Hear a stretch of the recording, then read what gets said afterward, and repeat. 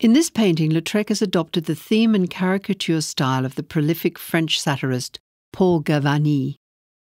Lautrec has captured the liveliness and sometimes scandalous nature of the masked ball.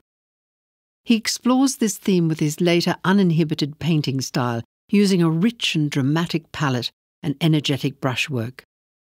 You see an aging cocotte, with her back to the viewer, displaying an ample body.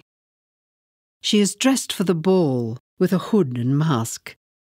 Smiling, she gazes herself in the mirror, blissfully unaware of her ungainly appearance.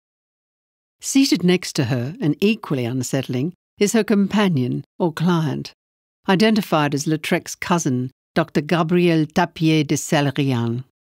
His goggle eyes leer at her buttocks, clearly seen through the transparency of her dress, and his oversized gloved hand threatens to lunge at her.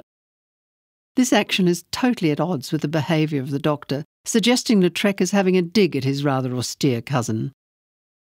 After Lautrec's mother left Paris in January 1899, he suffered a breakdown.